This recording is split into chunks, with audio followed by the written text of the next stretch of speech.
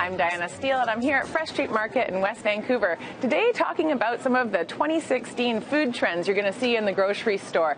Watch for words on packaging like ethical, sustainable, recyclable packaging, local, organic, and fresh. Fresh is one of the big things. In fact, there's technology available now that will allow grocers to tell you how fresh your food is. How long did it take for this apple to get from farm to grocery store? And there will actually be measurable information. So that might differentiate certain grocery stores apart from others. So watch for that in the coming years.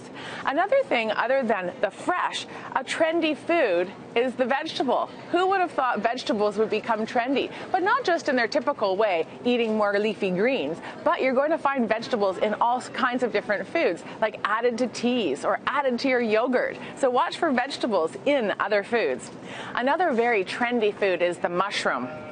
Whether it's portobello mushrooms or all of these beautiful types of mushrooms, not only are they versatile and they're a vegetable, so they go with that trend, but the umami flavor, and it's even sort of trendy to go foraging for mushrooms in the forest when they're in season. So mushrooms, a big year for them this year.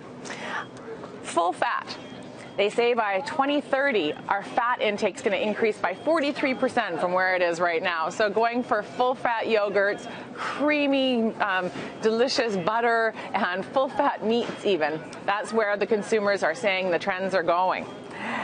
Another thing is the grab-and-go beverage that has some sort of functional purpose. So whether it's kombucha tea or it's some sort of pressed juice, and the movement of pressed juices is really taking hold. It's a full-on group of people that rely on these on a daily basis and will spend up to about $10 or more for just a single serving of a pressed juice that is not pasteurized. So it's very fresh, it's using vegetables and fruit, and often added ingredients like turmeric or a certain type of protein. Plant proteins are also very trendy in 2016.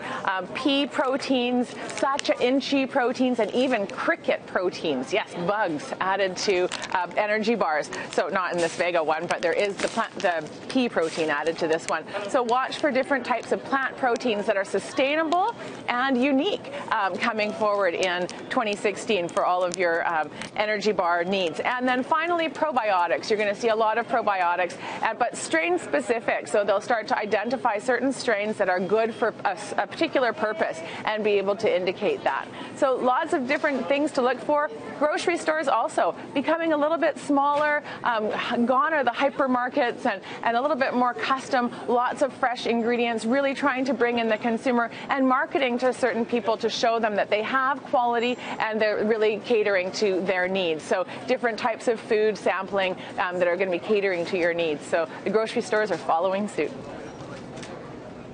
Interesting. Thanks, Diana. Well, if you have any nutrition questions, you can contact Diana at 604-739-3290 or check out our website, eatingforenergy.com. You can also follow Diana on Twitter at eatingforenergy.